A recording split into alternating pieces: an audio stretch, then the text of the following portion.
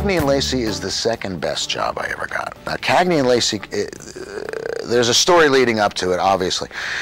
I had been pestering Diane DeMeo, who's the casting director. Cagney and Lacey, it's New Yorkie, it's right for me, let me do it. So she calls me in to read for a gang member. And I'm so desperate to do this show. Cagney is responsible for my brother's death as a gang member, okay?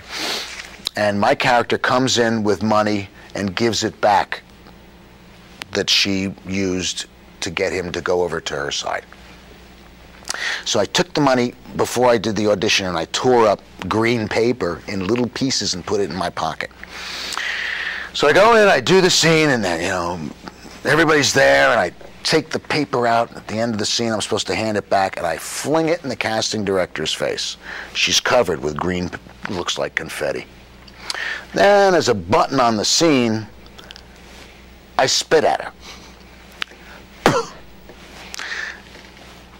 She's covered in saliva, and she's covered in green little confetti paper. It must be pointed out you didn't mean to spit. No, I on you. And so it ends with me going, oh God, I did something terrible, and Diane saying, we must never spit on the casting director, ever. I left there thinking, that's it. That's the end of showbiz for Bob. It's over. It's over. A week later, I get another call. It's Diane DeMeo. She says, we're writing in a new character, Detective Manny Esposito. If you promise not to spit on me, I'll have you come in and read for this.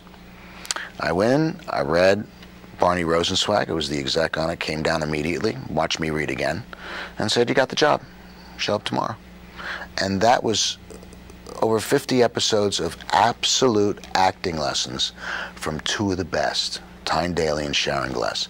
I never went to my dressing room because I would watch the rehearsals.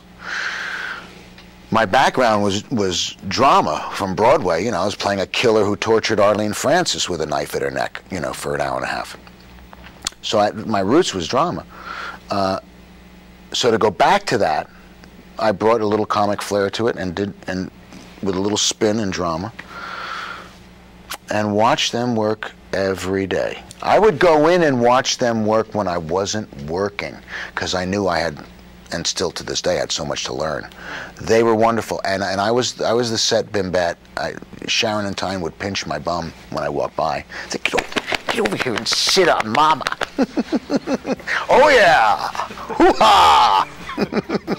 Oh, the dream is alive. Oh yes, those women are gorgeous, gorgeous.